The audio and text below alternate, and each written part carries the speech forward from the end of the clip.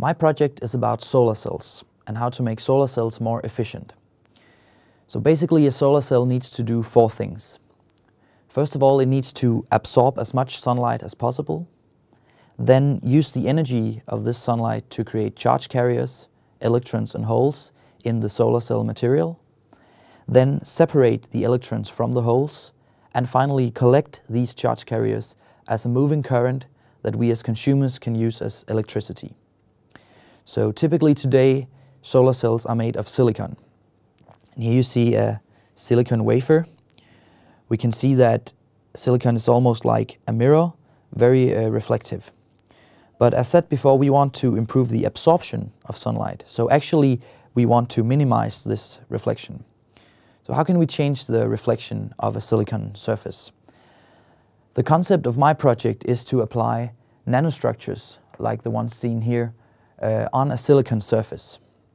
Because what happens is that these nanostructures make the silicon darker and less reflective. Here you see a silicon wafer, but now with the nanostructures on the surface. And you might see that it's much less reflective than regular silicon. It can be hard to see this effect with the naked eye, but the effect can definitely be measured.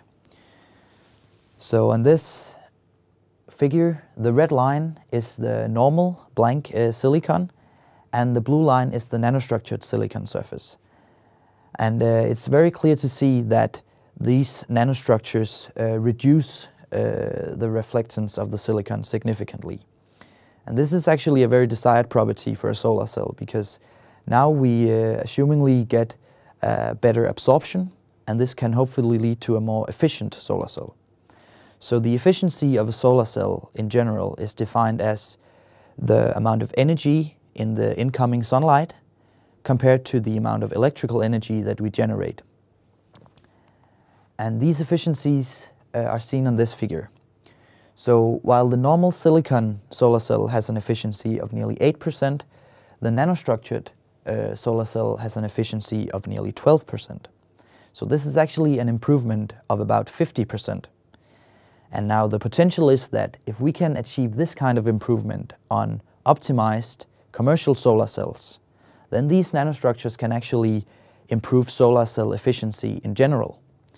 And considering that these nanostructures only take 4 minutes to fabricate in a relatively simple process, the nanostructures actually have the potential of making solar cells a much more cost-efficient, renewable energy source for the future.